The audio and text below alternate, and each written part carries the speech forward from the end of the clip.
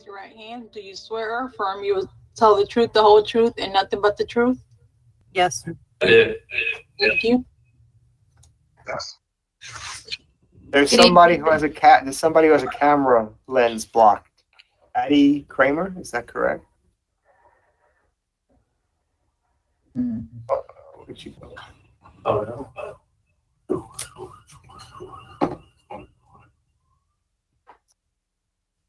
If you're going to be speaking tonight, you have to have your camera on and you have to be sworn in. It has to be a visual audio.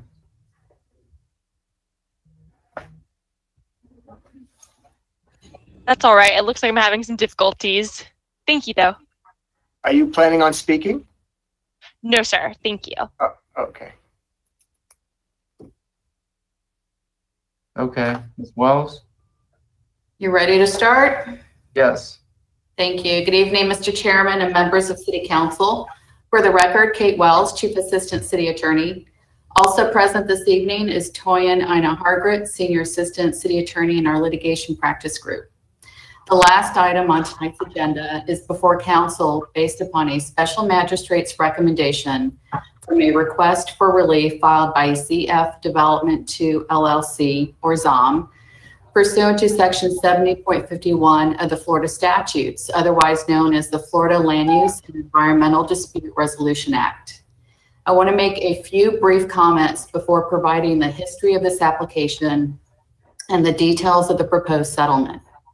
Unlike the standard rezoning applications considered earlier this evening, anytime City Council considers a settlement proposal, your role is legislative, and it allows Council to consider items outside of the city's land development code and comprehensive plan, including but not limited to the impact and public interest resulting from the proposed settlement. After I conclude my presentation, you will hear from Scott Steady, who is retained by the city and ZOM to be the special magistrate. Once Mr. Steady makes his presentation on the mediation process that we followed and explains his recommendation, you will hear from city staff, planning commission staff, the applicant, the public, and then provide the applicant with an opportunity for rebuttal. And finally, as you consider the testimony and evidence entered into the record of tonight's hearing, please remember that although the special magistrate's recommendation is a public record, actions or statements of representatives for the city and for ZOM are evidence of an offer to compromise and inadmissible in any proceeding. I mention this in the event City Council is concerned about the possibility of establishing precedent if the special magistrate's recommendation is approved. At your December 12, 2019 meeting, City Council denied the rezoning from IG Industrial General to PD Plan Development, which would have allowed the development of a multifamily project containing 216 dwelling units within 6 buildings. Thereafter, a request for relief was filed by ZOM on January 10th, which alleged that ZOM had met its burden in establishing consistency with the comprehensive plan and the land development code, and that it had met its burden with respect to the requested waivers. In addition to the request for relief, ZOM filed a petition for writ of certiorari in circuit court, wherein ZOM seeks to quash the City Council's decision, alleging that the record lacked competent, substantial evidence to support the denial, and that City Council failed to adhere to the essential requirements of law insofar as it considered policies in the comprehensive plan regarding hurricane evacuation times as opposed to shelter space mitigation. On March 18th of this year, over the city's objection, the circuit court granted a conditional stay in the litigation based upon the pending 7051 proceedings. The stay in litigation of the petition for writ of certiorari remains in place today. Now, turning your attention back to the procedural history of this evening's hearing with respect to the 7051 proceeding. When the request for relief was originally filed with the city, my office provided counsel with a memorandum describing the administrative proceeding under Section 70.51 Florida statutes. It involves a two-step process, the first of which requires the special magistrate to conduct an informal mediation during which the city and ZOM consider alternative developments responsive to council's decision to deny the application. In this case, the special magistrate conducted an informal mediation on March 13th. During the mediation, ZOM presented a revised site plan intended to address the basis for denial. Comments were received from those members of the public who elected to participate and from city representatives. At the conclusion of the mediation, the city, ZOM, and the special magistrate felt that progress had been made, and we agreed to cooperate in finalizing the site plan that is before you this evening.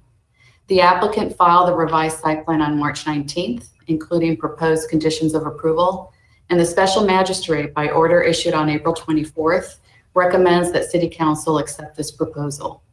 Tonight's hearing is part of the first step of the administrative process and requires City Council to consider the modifications to the site plan as a proposed settlement.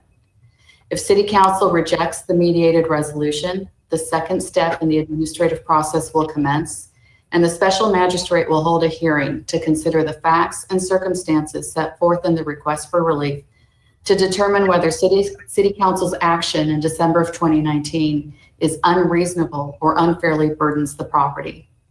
The project before you is different than what was denied in December, and so is your role tonight. As I mentioned at the outset of tonight's hearing, you are considering a settlement proposal, and thus your action tonight is legislative. The previous site plan proposed 216 units in 6 buildings and a clubhouse. In addition, the previous site plan requested 4 separate waivers, including a request to remove 5 non-hazardous grand trees, a request to remove up to 90% of the trees on the site, a reduction in the number of loading bays, and a reduction in the number of parking spaces from 360 to 310. When council previously considered the rezoning application, the footprint of some of the structures were located within the boundary of the coastal high hazard area, and thus required compliance with the goals, objectives, and policies within the coastal management element in the city's comprehensive plan. The denial was based in part upon ZOM's failure to meet its burden of proof, establishing compliance with coastal management element objective 1.2, and its failure to meet the criteria for approval of the waivers. The site plan for your consideration this evening proposes a clubhouse and a total of 214 units located within 5 buildings, one of which includes 6 townhomes. A quick side note, the townhome component was added in response to comments from Stephanie Pointer regarding the need for 3-bedroom units.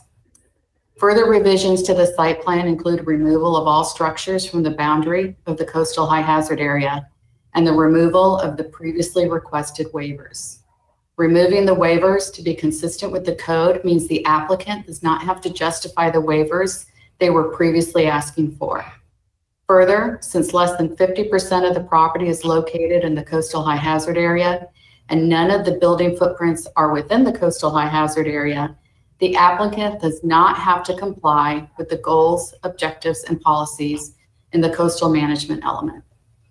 Finally, ZOM offered the following conditions. 1, the developer will agree to an additional certification that all grand trees on site will be preserved.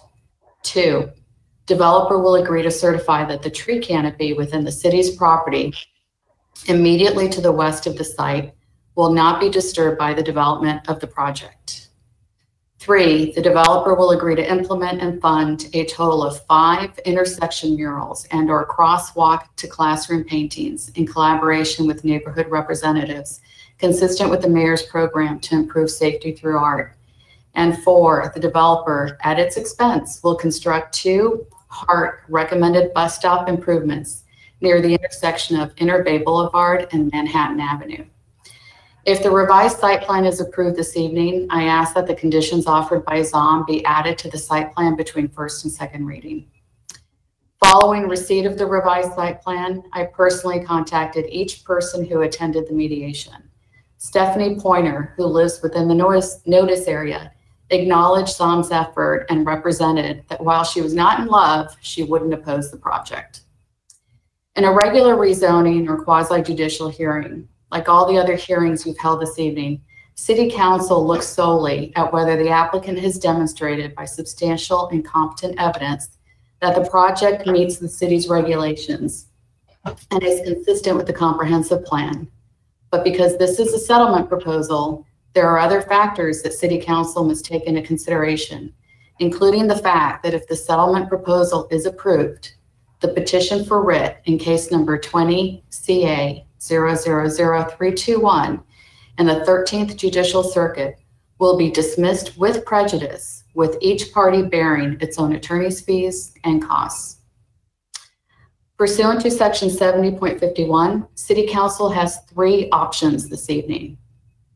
First, after hearing all of the evidence and testimony, and after taking into consideration the other relevant matters in the pending litigation, City Council may accept the special magistrate's recommendation and proceed to implement the recommendation. In this case, implementation of the special magistrate's recommendation requires council to adopt a motion approving the development proposal and placing the ordinance on first reading. And of course, a second reading will be required. On the other hand, if City Council determines that ZOM has failed to meet its burden, and after taking into consideration the other relevant matters in the pending litigation, then City Council may reject the special magistrate's recommendation. And finally, City Council may modify the recommendation and implement the modified recommendation with ZOM's acceptance of the modifications. So unless you have any questions for me, I will turn the presentation over to Mr. Steady. Thank you. Any questions? Okay. All right. Thanks, Kate. This is Scott. Chairman, can you hear me? Who is speaking? Oh, it's Mr. This Steady. is Scott Steady. Okay, great. Chairman, members of City Council, this is Scott Steady, the special magistrate in this matter. I only have a few comments to follow up what Kate said. One is a procedural issue, so everyone understands. Under Chapter 7051, those parties that participated in the original City Council hearing that might have commented don't necessarily have a right to participate in this process. They actually have to indicate a desire to actually participate. So very few people know that. But your city staff in these processes really encourage the developer to allow all participants at the City Council to participate in this process. And ZOM did that. So everyone that participated, commented, submitted evidence at the City Council meeting were allowed and did, as far as I recall, participated in our mediation on March 13th. And really what you're going to hear again when staff come up when they speak and the applicant is the application is changed significantly. And Kate went through it and you're going to hear it again. So I don't think you have to hear it 3 or 4 more times, but you're going to find that there was a substantial change to the site plan that I think makes a much better project for the city and for the residents. So unless there's any comments, I would say during the process, ZOM was very cooperative in negotiating with the city, and your staff on your behalf, I think did a good job of tweaking what they proposed. So what before you today is I would recommend. So I suggest we move forward with the presentations. Okay, who's next? Mary Samaniego, can you please share my screen?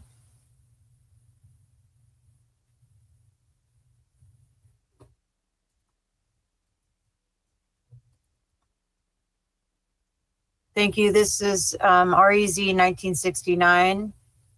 It's a PD application. The Development Review and Compliance has reviewed this petition and found it consistent with the applicable City of Tampa land development regulations. Again, as Ms. Wells stated, should it be the pleasure of City Council to approve this application, there are further modifications to the site plan found within your staff report to be made between first and second reading, in addition to conditions provided by the applicant. As far as background, this application was denied again on December 19th, 2019. The applicant is proposing to develop the property at 7701 Inner Bay Boulevard from the current zoning district of industrial general to planned development to construct a multifamily residential project. The 9.31 acre property is currently occupied by a warehouse and distribution use and is located 1 lot to the west of the Inner Bay Boulevard South Lois Avenue intersection. This site is surrounded by retail and office uses to the east and west within the IG zoning district.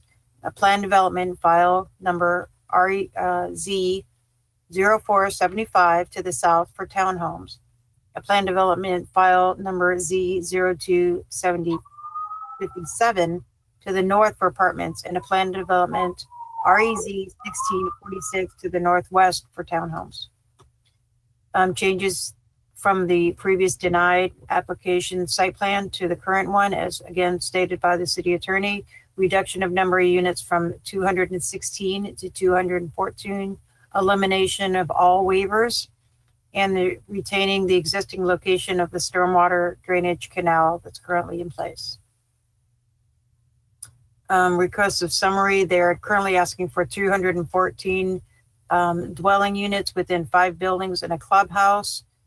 The proposed setbacks are 5 feet to the north, to the south 25 feet, east 7 feet, and west 7 feet, and the maximum building height is 60 feet. Based on the proposed number of dwelling units and bedrooms, a total of 362 parking spaces are required and 362 are being provided. All the proposed parking is surface with vehicular access for the property from one two-way driveway on Inner Bay Boulevard. Here is the subject property and an aerial photograph. This is the existing warehouse use that I described. Here's Inner Bay Boulevard. Where my cursor is the existing drainage canal. Again, that will be retained with this site plan. There are PDs to the north and to the east for other multifamily or townhome developments, as well as to the south with an industrial use to the west. Here is the current site plan under consideration tonight. Again, there are 5 total residential buildings, 1, 2, 3, 4 for apartments and multifamily. There is 1 set of attached single family that will be 6 units within 1 building. There is a clubhouse along Inner Bay Boulevard that will serve the entire site. All parking is surface parking. The existing drainage canal will be retained. There is a driveway connection to extra required parking that is to the far north of the site. And the circles on the site plan are the protective radius for trees that will be preserved. Again, there are no waivers requested with this application, including there are no environmental or natural resources related waivers.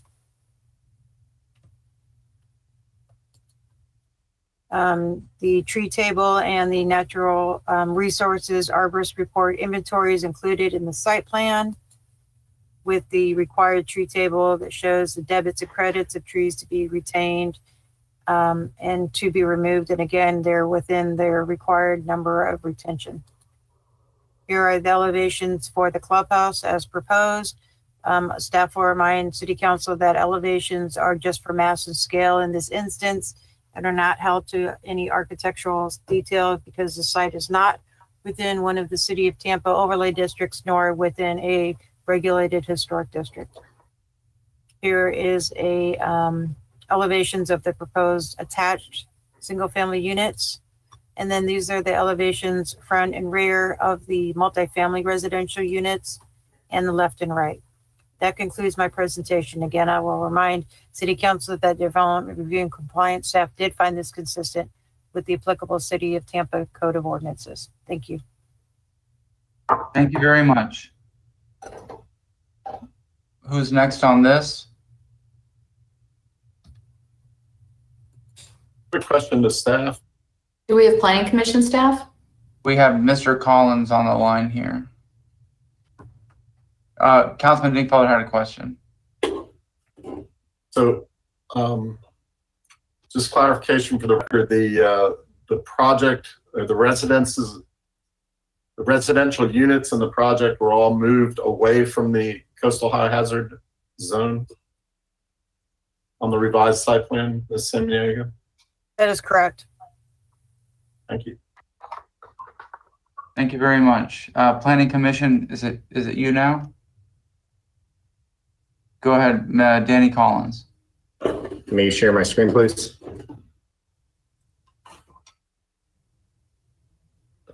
This is Danny Collins with your Planning Commission staff.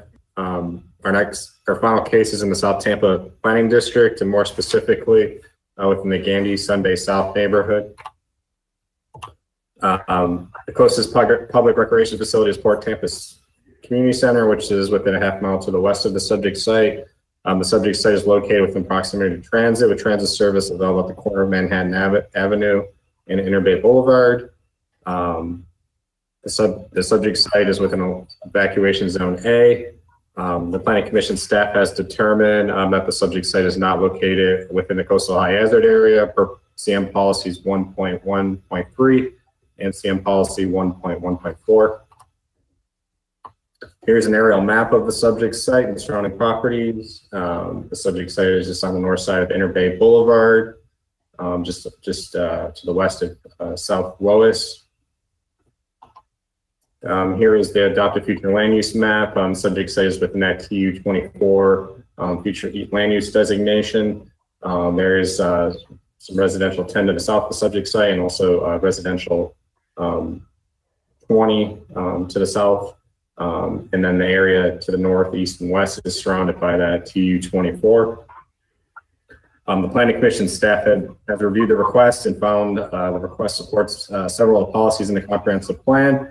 The applicant is proposing a future pedestrian connection to the western portion of the site, connecting the site to the future park to be developed as part of the South Tampa Greenway. The applicant is also providing a sidewalk connection from the existing sidewalk on Interbay Boulevard, which connects Interbay Boulevard to the multifamily residential building. The sidewalk also provides internal connections within the site.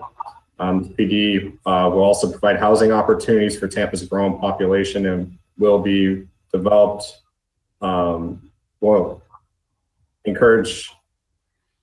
develop the site within the South Tampa Planning District and create opportunities there.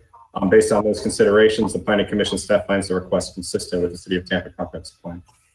Do we have any questions for the Planning Commission at this time? Okay, hearing none, I believe we have the attorneys for the applicants online. Is it Mr. Gardner at this time? Yes, can you hear me? Yes, sir, go ahead. Good evening, Truett Gardner, 400 North Ashley Drive. I have the privilege of being here on behalf of ZF Development 2, which is a subsidiary of ZOM Development. Attending with me are Tyler Hudson, Kyle Clayton with ZOM, and Christopher Hatton, who's our traffic consultant. Virtually, and I see them up there, we have Ricky Peterica, our arborist, as well as our civil engineer, Eddie McDonald. And then last but not least, we have Scott McLaren of Hillward and Henderson, who has handled the litigation aspects of this case. Ms. Wells, Ms. Samaniego, and Mr. Collins have done a great job summarizing the new plan, as well as what's transpired with respect to the litigation and the successful mediation that occurred on March the 13th. I thought it'd be helpful for me to spend a few minutes on our approach and the objectives we determined after the denial in December. Given that this matter has the potential of being litigated, we brought in Scott McLaren and determined that our first objective was to strengthen our legal position to the greatest extent possible. At ZOM's urgency, though, our second objective was to work to completely redesign the project to make it better for the neighborhood, the city, the surrounding area, and the environment, specifically relating to the trees. Ironically, what we learned through this process is that our two objectives were entirely linked. I think the best way to demonstrate this linkage is to show you a few slides, and if you would, we'd like to share our screen. All right, go ahead, sir.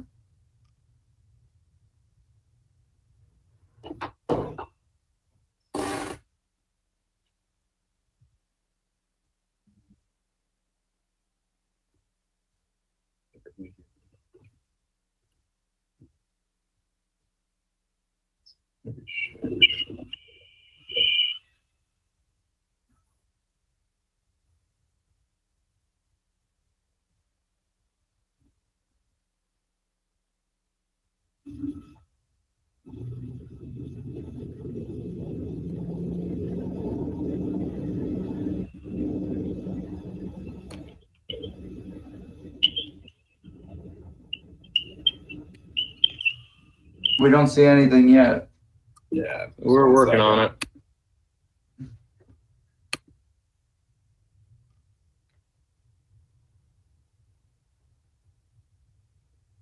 There's no pressure, Tyler. No pressure, Tyler. Good thing it's him and not me.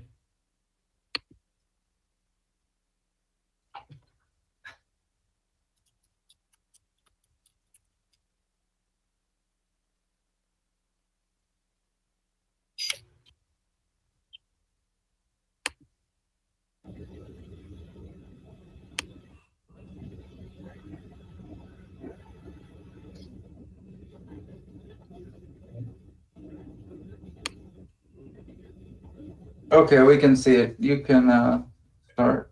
There you go. Perfect. Can you see that? Yes, we can.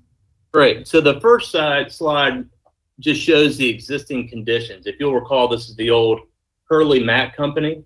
This property is sat vacant and basically in this condition for the last 5 years.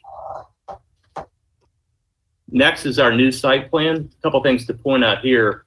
One, as Mary mentioned, we've gone from 6 apartment buildings to 4 and then added the 6 townhomes. You'll see to the right is north. You'll see those 6 townhomes on the far right of the screen there. And then the other thing I'd like to point you to, the big change, is on the east side where we retained the drainage canal and the stormwater pond, which enabled us to keep the trees and also the grand trees as well. This is the new rendering. Wanted to point this out. One, it's attractive looking, but 2, the prior plan when we had more apartment buildings was 3 stories. And so in order to remove ourselves from the coastal high hazard area, we reduced the number of buildings. That caused us, or caused ZOM, to increase the building size from 3 stories to 4 stories, still 60 feet, which is in compliance with the underlying IG zoning. But I point this out because in talking with our client, the changes that were made, just so you know, have resulted in excess of $1 million in additional cost to them. This rendering here, these are the 6 townhomes. Again, this was at the specific request of Stephanie Pointer and some of the other neighbors who felt like they wanted more of a family environment. Previously, we had no 3-bedroom units, and their request was specifically for townhomes, and so we added 6, all of which are 3 bedrooms. Then as it relates to the bases of denial, which were twofold. The first one, you'll recall, was the fact that we were in the coastal high hazard area, and the elements of that kicked into this application. As stated multiple times, we're no longer in the coastal high hazard area, and so that element no longer applies.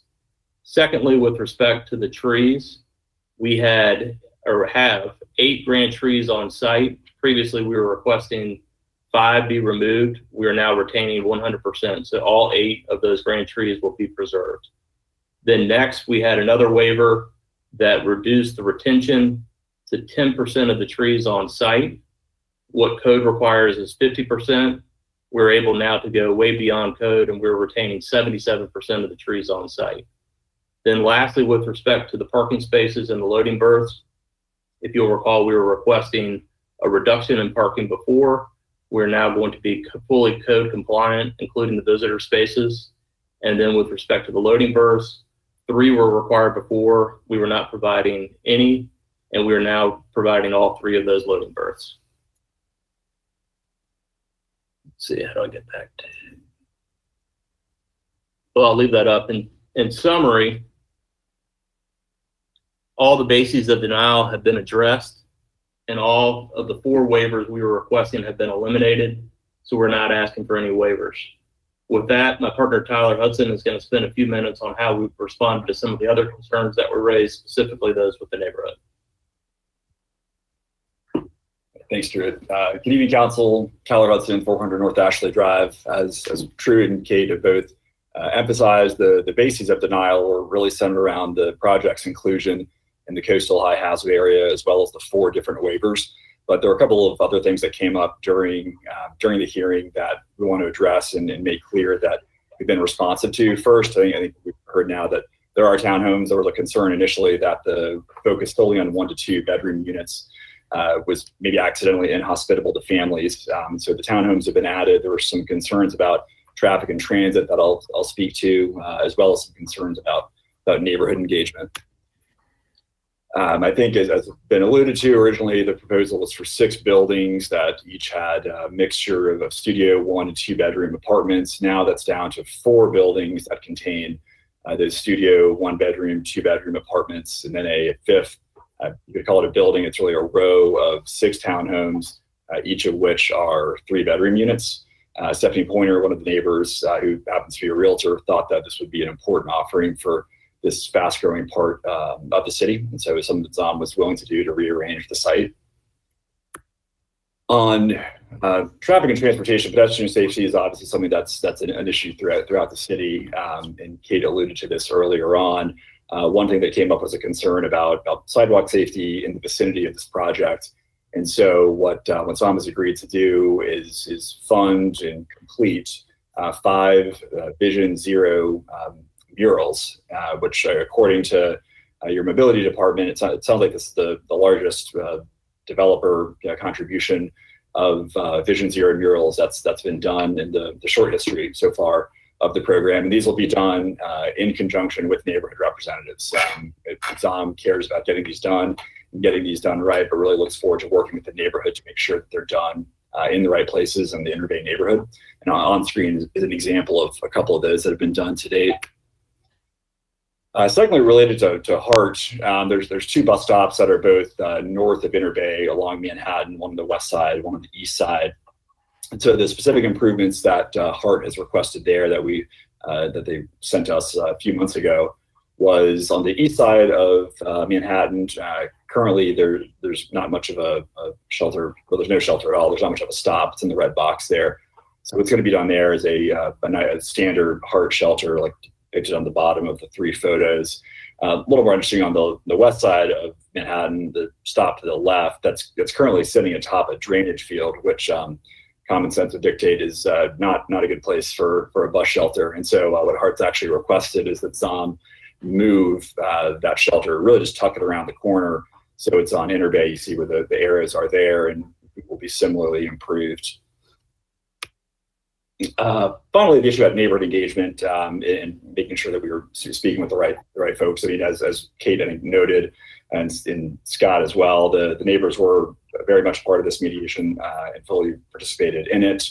We certainly want to note, I don't think we noted this at our initial presentation, but we do have the support of 3 adjacent properties that are depicted on screen, as well as 15 other letters of support from Inner Bay residents, which are part of the mediation record. So with that, turn it back over to Chip. Perfect. And we're happy to answer any questions you may have. In summary, the project redesign has been found to be consistent by all reviewing agencies. It is supported by the city attorney's office. It's supported by the mediator. It is supported by many of the neighbors, including some who were previously opposed to the project, and the settlement as proposed is also supported by the applicant. We feel that this is a great compromise, and we respectfully ask for your support. Thank you very much. Do we have any questions for the petitioner? I hear none. Do we have any public comment on this item, Madam Clerk? Yes, we do. We do have 3 live speakers for this item.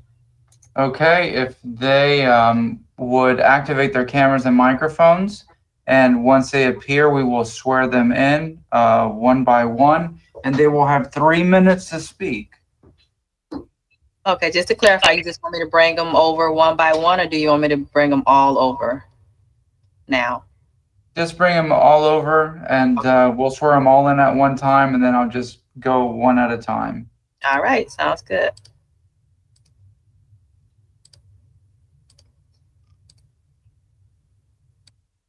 I'm here. Do you see me? No. Oh, okay, webcam. Let's share it.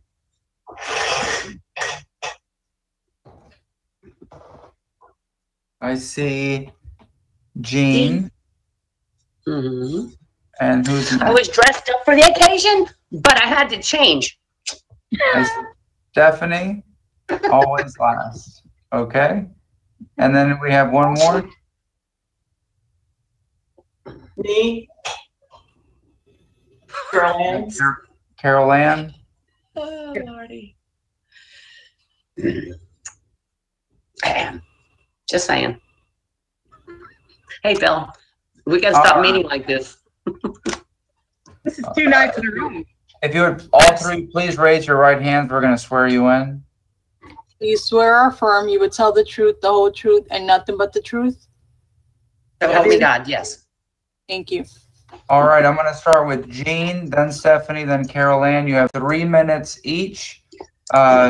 Jean, when you're ready, I'll start the clock. Why are we always last? Do y'all hate us, really? Okay. Anyway, okay, go ahead. Good evening. As y'all pointed out, my name is Jean Strohmeyer. I am president of the Inner Bay South of Gandy Civic Association, but today I'm just here as a regular citizen to discuss the proposed rezoning and development of the 214-unit apartment complex at 7701 Inner Bay. Historically, the property has been industrial.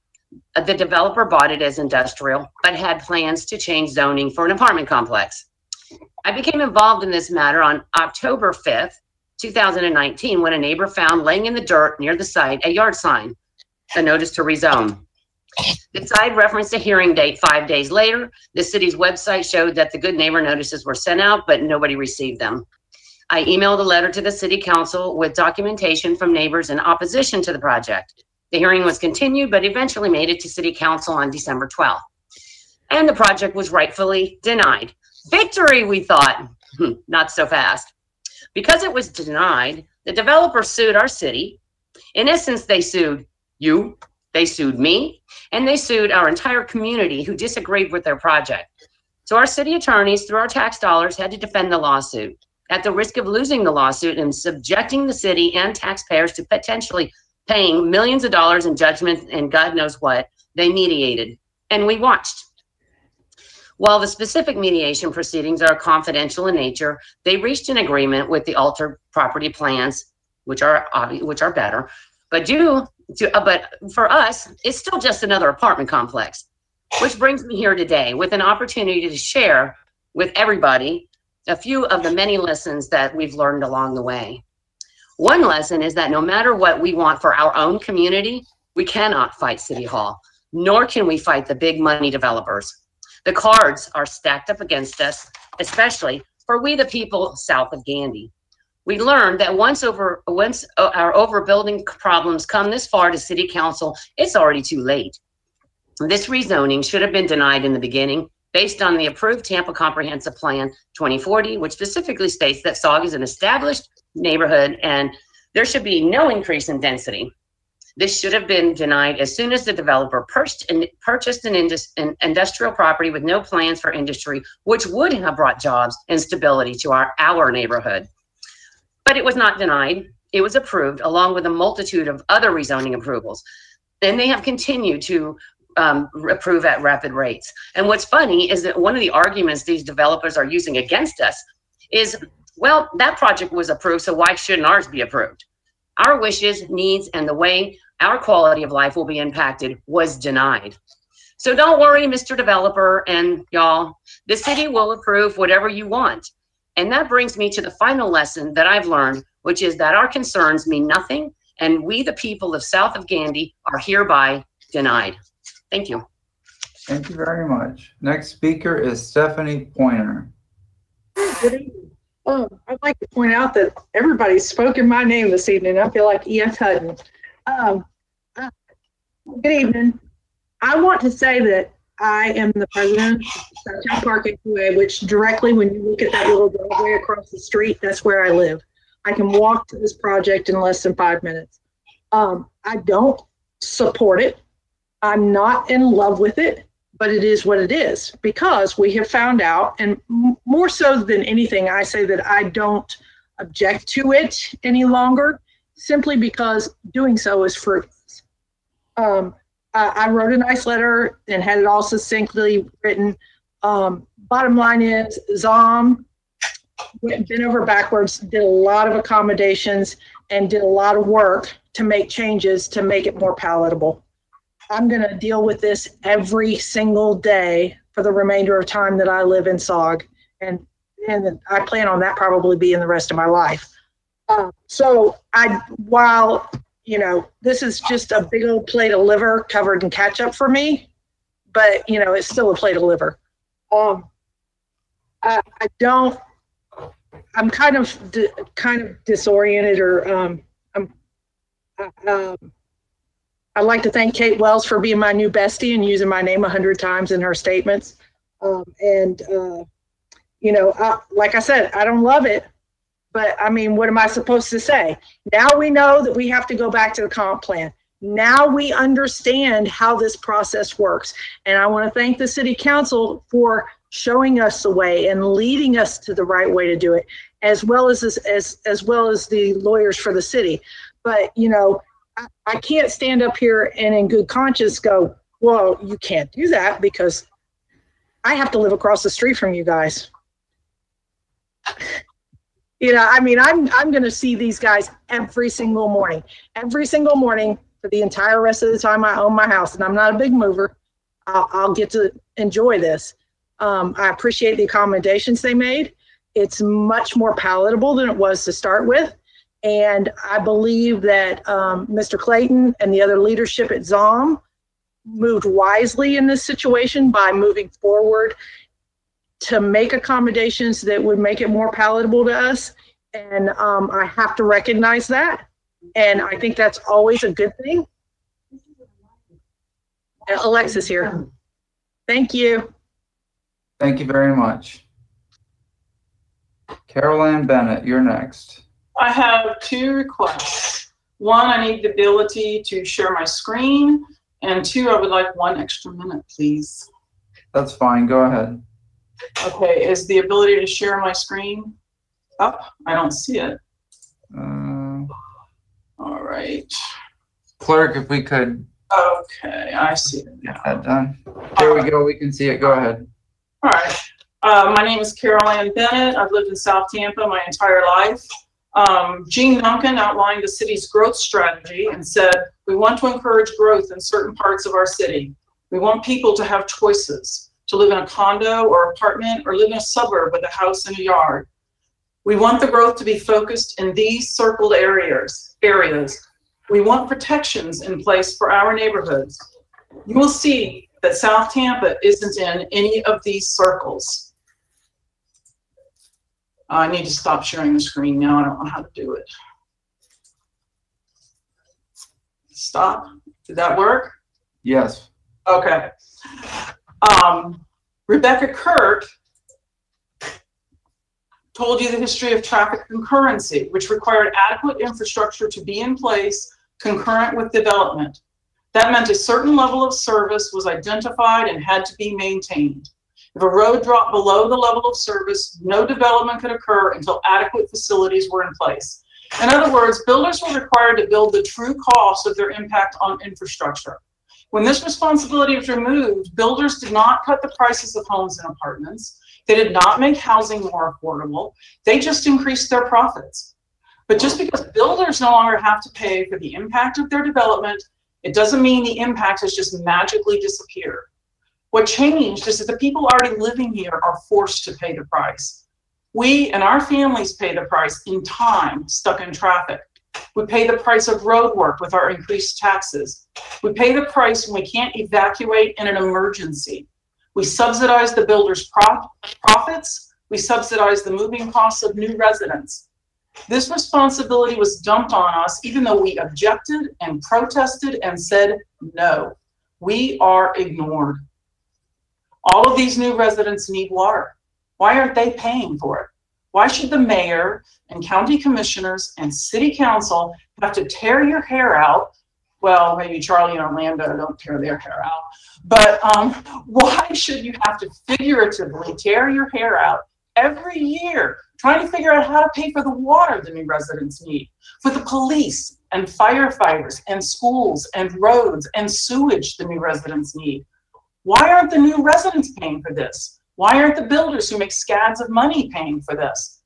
The city needs to say no to special treatment and say no to rezonings that put us in danger. Hillsborough County is in crisis. They had to put a moratorium on new development. If the increased density is going to increase our evacuation times and our traffic and put more burden on the current residents to pay for water and infrastructure, then you must deny the rezoning request. Stop squeezing the residents of South Tampa, the young couples trying to get a start, the families who are just trying to get by, the retirees who have no way to pay for their increased insurance and new assessments on their utility bills. Make the builders and the new residents pay for their impact on our city, and stop endangering us by overbuilding when no one knows how long it will take to evacuate our flood-prone peninsula. The city's good intention to do what is best for all of us is getting trampled by bullies. All these builders have to do is threaten to sue, and then they get to build whatever they want, wherever they want it, even if they bought property knowing it was not zoned for it. The growth of this city is being directed by one thing and one thing only: whatever will put the biggest profit in builders' pockets. They will steer this ship right onto the rocks, and then they will hop off with their pockets bulging. Greed should not be the manager of our growth. You should be the managers of our growth. Please deny this rezoning. Thank you. Thank you very much. Is there anyone for public comment else? Madam Clerk, at the convention center, anywhere? There's no more live speaker on this item, and there's no one at the Tampa Convention Center. And just for the records, we did receive written comments back in July 2020, and it's uploaded on Sire. Thank you very much. All right. Council members, you've heard the public comment. You heard from the applicant. Is there any rebuttal, Mr. Gardner, anything that you wish to add? Or any questions from council members? Can I ask a question real fast? Councilman Carlson. Mr. Gardner, I put you on the spot. Tell me if you don't want to answer the question, but could you just explain for anybody watching, if none of this was approved, what is the property currently entitled to have on it? Is it, what could you do there? So Bill, two things, and that's a great question. The underlying zoning is IG, so industrial general. The future land use category is TU24, which is a category for both. It's a transitional category, so either for residential or commercial purposes. With respect to the industrial portion, the entitlement as a matter of right for a warehousing industrial type use would be in excess of 600,000 square feet. And at our prior hearing, which we have in our slide deck today, if you're interested in seeing it, we ran just based on ITE calculations, since traffic seemed to be a large issue here, of what the apartment, how it stacks up compared to either a warehousing or industrial type use. And the PM and AM peak hour trips for what we're proposing are hands down and by far the smallest when you compare those other uses that are allowed by right. Thank you. Thank you very much. Any other council members with questions or comments? Sure. I appreciate everybody's remarks here tonight, attorneys from the public, et cetera. You know, this was a project that was originally voted down, obviously, by city council, myself, et cetera. There's a number of changes that have been proposed to be made by the developer, which are a step forward. I understand they're not enough for a lot in the community. I'll talk about that in a little bit. From a legal perspective, as explained, the way that I see it, it kind of knocks off the legs from the stool that we used to deny this originally from a legal perspective. I think we're in this Pointer, my friend Stephanie Pointer, and Stephanie is my friend. I know her husband, Colonel Pointer, who's a wonderful gentleman, I think made a very, did she laugh? That's funny. She made a very, very good point, which is the comp plan. And I remember Stephanie had come before the Tampa City Council a couple months ago in June, I believe it was, to try to talk about that in a very loud, adventurous meeting. It goes without saying. But the bottom line, the way that I explain it is that we're playing with the cards that we have, and the cards that we have are dealt from the comp plan. And to change the result for more equity for the community, which I think everybody understands it, and that's why we got the vote that we originally did, that there's got to be, in my opinion, obviously a change in that regard. We change the comp plan, and we can have in the future different results, and that's certainly something that I know all council members, including Councilman Carlson, who represents the area so diligently, are working on. But those are the rules that we have. South of Gandy is an area that's suffering from a lot of development. I'll use the saying that I use for New Tampa on the other side of Tampa, which is that south of Gandy is a a size 38 waist in size 36 pants, and every day they're eating it at McDonald's, it seems. In other words, it's growing, and that presents for it a lot of problems. I think in light of the rules that we have before us, and again, as I said, the legs of the stool that were used to previously deny it, I think that there is a path that I see. I want to hear from other folks, etc. But I think that's the path. I hate to use the word responsible, but I would suggest respectfully the responsible path to go forward. We know what would happen from here. Mediation, which was taken forward in this case, it's the essentially that last chance power drive, so to speak, before you start going to trial.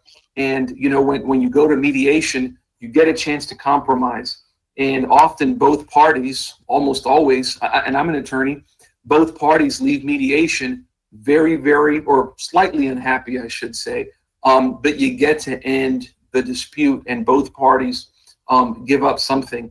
But ultimately, in a case like this, you know what you're going to get at mediation. You know what you're going to get with a settled compromise. You take this to court, whether you're going to have, I don't know if this is going to be a jury trial or a bench trial, but if it is a jury trial, you're going to have 6 people who's only, and I don't know if this is a federal case or a state case, but their only method by which they're going to be on that jury is through a driver's license. And 100% of your case is going to be in their hands. That to me is like Las Vegas.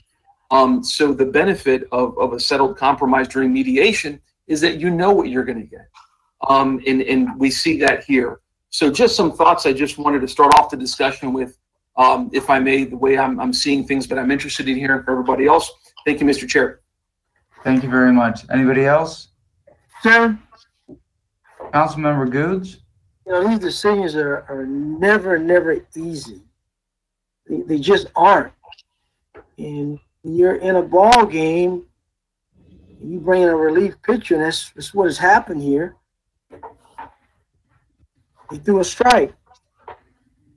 And the magistrate has thrown a strike, and we are dealt a hand that we might not can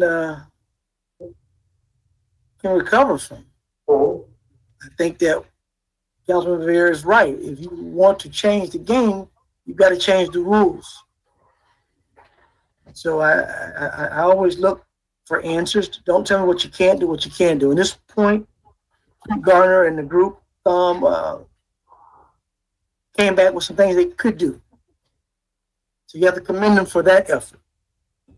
They made some changes. May not be perfect what the community wanted, but they did try to make a gallant effort to make a lot of different changes.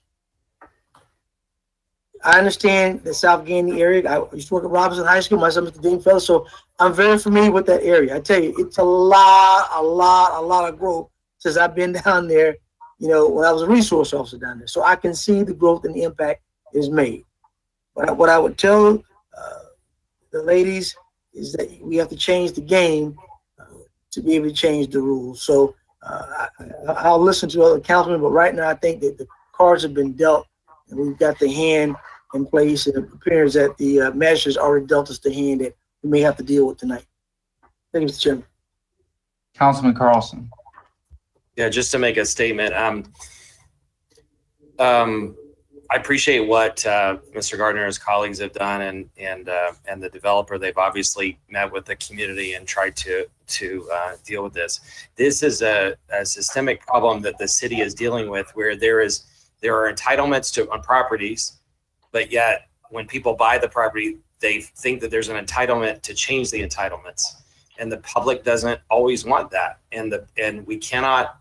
We're elected to represent the public and defend the public and the public interest. And if the city went through a lawsuit years ago and lost, I think, $4 million. In business, if somebody sues you, you fight back, and you keep fighting until you win.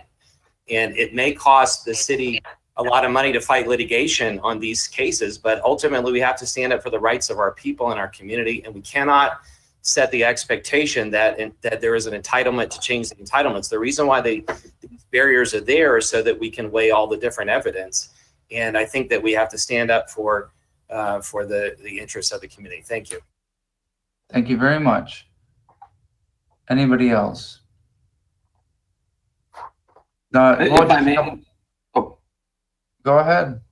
I was just going to say that I think when we're talking about changing the rules, it's don't we have, correct me if I'm wrong, and this has nothing to do with this case, a workshop on October 22nd on South of Gandy? Am I right? It's a big variety of stuff. I'll tell you what it is. If I may, Mr. Chairman, I can respond to that. On October 22nd, we have quite a few land use items that are going to be workshopped.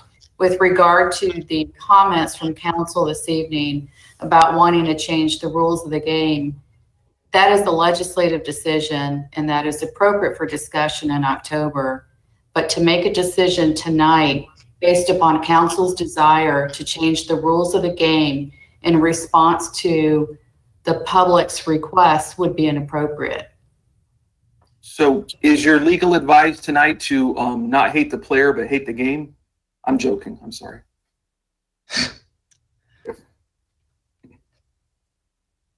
You have to work with the comp plan as it currently is adopted and not as you wish it to read.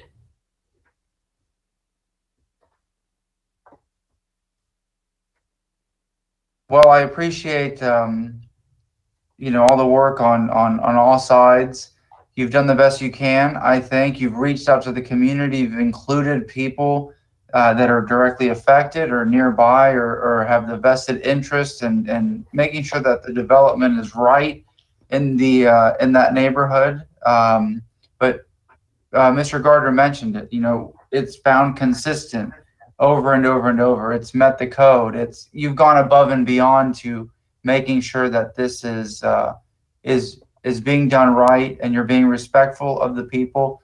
Mind you, we can't all agree on everything, but you've taken the extra measures and the extra steps to make sure that this is a good project and that it's done properly. If there's no other comments or questions from council members, is there a motion to close? Before we do that, may we please hear from Mr. Gardner if there's any closing comments that he wants to make before we close the public hearing? Mr. Gardner, is there anything you'd like to say?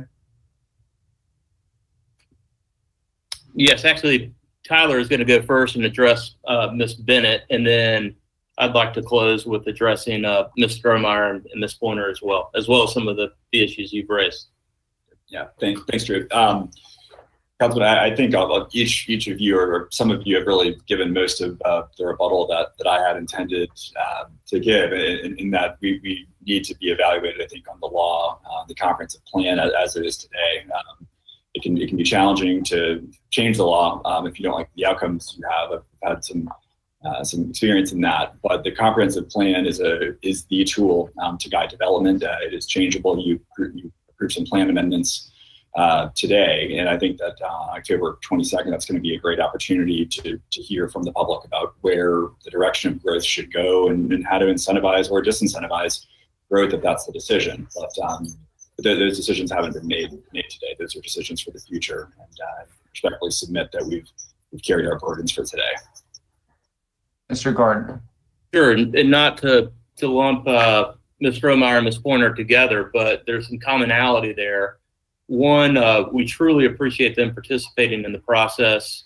I hope that they feel like we did in good faith, and we felt like they did as well. And I also appreciate Stephanie's comments. We've worked with her continuously, and really appreciate her comments. And I know it's not easy for her to say about ZOM going the extra mile and making changes to make this more palatable to her. And also, just respect to the IG zoning category and the entitlements that come with it.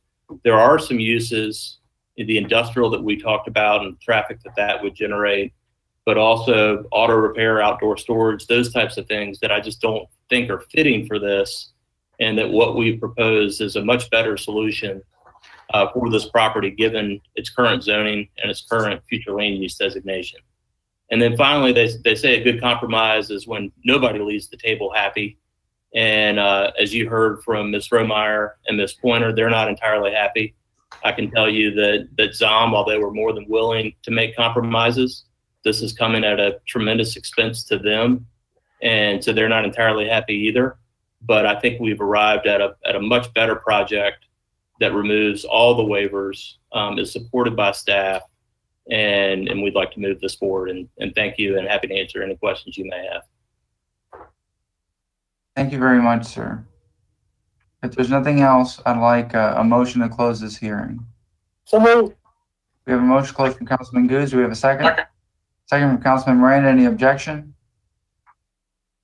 Hearing no objection by unanimous consent, this hearing is now closed. Mr. Chairman, Martin Shelby here. Yes, sir. The first order of business is to take on the issue of the council's position with regard to the recommended order of the special magistrate. I believe the legal department has provided you sample motions of your options tonight. Hopefully, one of you has those and would be willing to make a motion relative to the settlement agreement before you have to address that before you take the issue of that ordinance that you have on your agenda. Would anybody like to make a motion at this time? Is it a motion to accept the recommended settlement agreement? Would that be the proper lingo? Ms. Wells? That's the start of it. The options available to City Council are to either accept the settlement, the special magistrate's recommendation, where he's recommending the council approve the settlement. The other option is to deny it. The third option is to modify it. However, ZOM would have to agree with the modifications. So the first item for business, for council's business this evening, is to take action on the special magistrate's recommendation. If City Council approves the recommendation, you then place the ordinance for rezoning on first reading. Thank you. I'll see where this goes. I'll start by a motion for approving the mediated settlement agreement. Second. We have a motion from Councilman Vieira. We have a second from Councilman Goods. Can we have a roll call vote, please? Vieira, Yes. Goods, Yes. Dingfelder, Yes. Maniscalco, Yes. Carlson, No. Citro, No. and Miranda. Yes. Motion carried with Carlson and Citro voting no. Thank you very much. We now have the substitute ordinance being presented. Who would like to take that? I know there were a couple of no votes. Councilmember Vieira, would you like to take the substitute ordinance? Yes, sir. Yes, sir, Mr. Chair. I move a substitute ordinance being presented for first reading and this is 23, first reading consideration, an ordinance rezoning property in the general vicinity of 7701 Interbay Boulevard in the city of Tampa, Florida, more particularly described in Section 1 from Zoning District Classification IG, Industrial General, to PD Plan Development, Residential Multifamily, providing an effective date. Do we have I'll a second? second that, Mr. Chairman, and that means that's resolution 19-69, number 23. Yes, sir. We have a second from Councilmember Miranda. Roll call vote, please. Vieira, Yes. Boots, Yes. Dingfelder, Yes. Maniscalco, Yes. Carlson, No. Citro, No. and Miranda. Yes. Motion carried with Carlson and Citro voting no. Second reading and adoption will be held on October 22nd at 5:01 p.m. Thank you very much. That's it. That's the whole agenda. Thank you very much, all the participants. And we have quite a few people. You can log off at this time. That concludes item number 23. We will now go to information reports and new business by council members. Councilmember Miranda, do you have anything, sir? I have one, sir. I'd like to make a motion to prepare either a resolution or accommodation celebrating the 25th anniversary of the Florida Aquarium to be represented at their board meeting on November 12th, 2020. Second. Second. All right, we have a second from Councilman Citro. Is there any objection to the motion? Hearing none, by unanimous consent without any objection, the motion passes. Anything else, sir? That's it, sir. Thank you very much. Thank you. Councilman Citro, do you have anything tonight? Very quickly, Mr. Chair, the city, the community, and to people who care about the environment, lost a dear friend, Mr. Kent Bailey. I heard him say many, many times that there is much work to be done. Kent, you will be missed, and without you, there is much, much more work to be done. And I hope that we can carry on. One more thing, Mr. Chair. My dear friend, Papa, I'm thinking about you. Thank you, Mr. Chair. Thank you very much. We appreciate those words for Kent Bailey, who was a true champion in this community and all around nice guy. Nice guy, but he fought for what he believed in with the Sierra Club, with the environment, whatever it was. He was always there. You were always sure to see him fighting and being a champion. Thank you very much. Councilman Carlson, do you have anything, sir? No, just to add to that, please remember in Kent's honor and in Dina Levengood's honor that both of them fought the toilet to tap program, and Dina literally died in the middle of fighting that, and Kent, even the last time I talked to him, was still ready to fight it. So as you hear about that coming up, please remember that they fought in their last months and moments to fight that program, as well as many other important projects. And there are many others behind them that will come and fight it as well. But thank you, Mr. Chair. And I, if I remember, I think Kent called into our budget meeting 2 weeks ago, or I'm thinking of somebody else. But I heard his voice not that long ago. There's that. Council Member Dingfelder, do you have anything, sir? Mr. Chairman, you took the words out of my mouth. Kent was a great guy. I think I met him 25 years ago. I was on the Audubon board and he was on the Sierra board, and super guy, but he called in to us a couple of weeks ago at our budget hearing and had some issues to raise. So anyway, he'll be missed greatly, and like Bill said, many others will carry on in his legacy. Thank you. Thank you very much. Councilman Good, do you have anything at this time, sir? Yes, sir. I got a couple. I'll make them brief. Number one, a motion to remove the ATU accommodations to be brought back in accordance with Councilman Citro's motion regarding City of Tampa staff accommodations. Do we have a second? Second. All right, second for Councilman Citro. Any objection? Hearing none, by unanimous consent without any objection, the motion passes. What else, Councilman Goods? You know, we've been fighting the contracts for a while. We've sent several back, and I've been looking into some of the programs that are related to our Equal Business Opportunity Program, Chapter 26.5. I would like to make a motion for a workshop on January 28, 2021, where the administration prepares a complete comprehensive presentation that relates to the Equal Business Opportunity Program, Chapter 26.5, with all amendments, which includes purchasing/procurement, minority business, contract services, and RFP/RFQ related practices. I want to know the who, what, when, where, and how this process is operated, who oversees it, and who provides a complete documentation as the end result. We have a second. Second.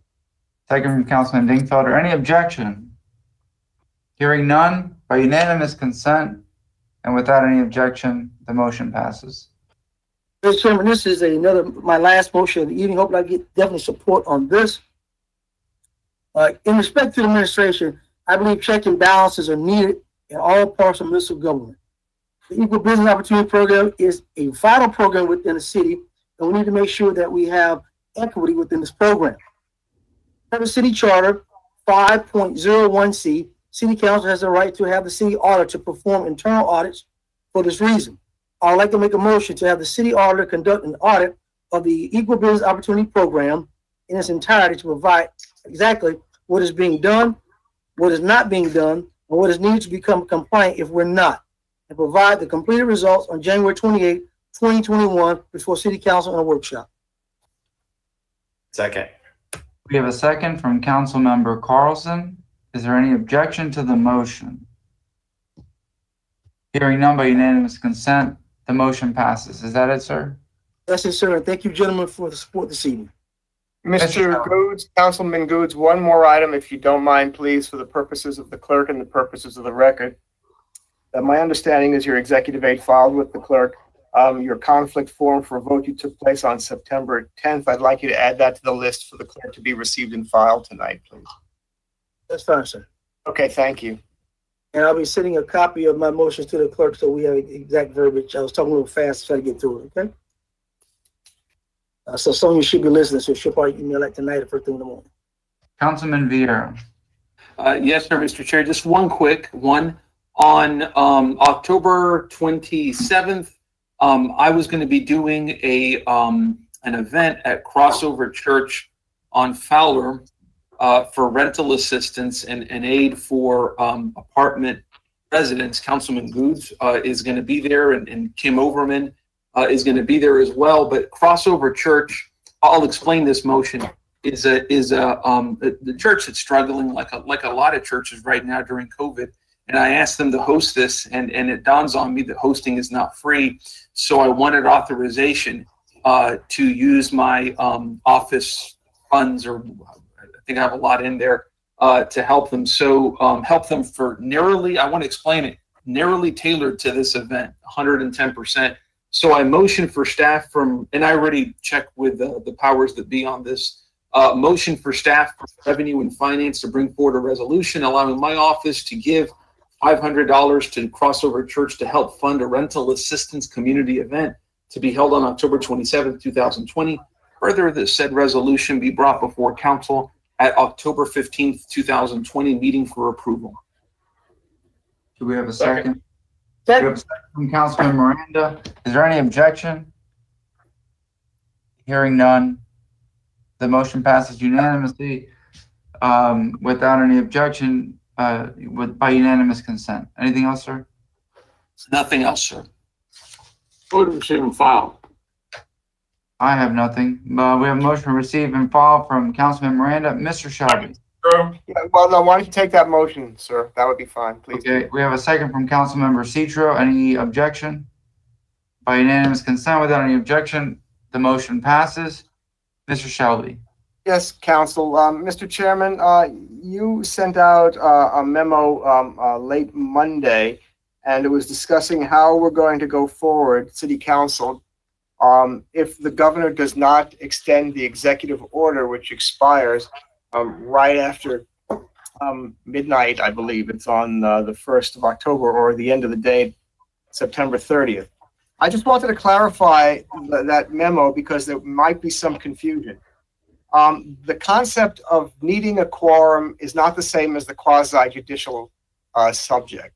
It's totally two different things. So basically, Mr. Chairman, by your motion, I just want to clarify that if there is no executive order, and correct me if I'm wrong, because this is my understanding, if there is no executive order extension, then council, both the morning and the evening, have to appear at least a physical quorum at the Tampa Convention Center.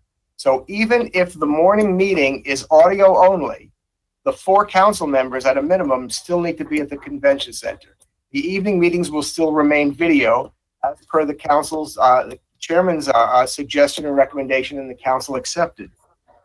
If, according to what the chairman stated, if the order is extended, then we will continue with business as usual. But I just wanted to bring to council's attention so there's no confusion that if the governor doesn't extend the order, 4 of you at least are still going to have to be at the convention center a week from today at 9 a.m., at least by 9 a.m. So even in the evening?